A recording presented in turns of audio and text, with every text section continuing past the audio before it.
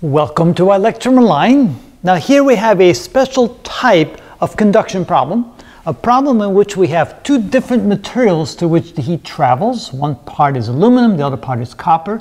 We have the individual lengths of the two pieces. The cross-section area for the two is the same. And now we're trying to find the temperature at the junction between the two.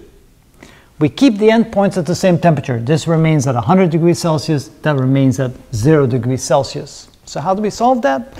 Well, we use a technique where we realize that the amount of heat traveling through the left side must equal the amount of heat traveling through the right side. Kind of like water through a hose. And so we can say that the delta Q delta T for aluminum must equal the delta Q delta T for the copper.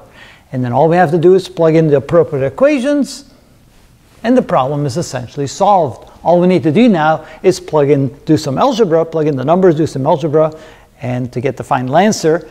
But this is where the physics stops and where the mathematics starts. So I'll show you how to do that. Well, first of all, the cross-sectional area is the same for both, so that cancels out.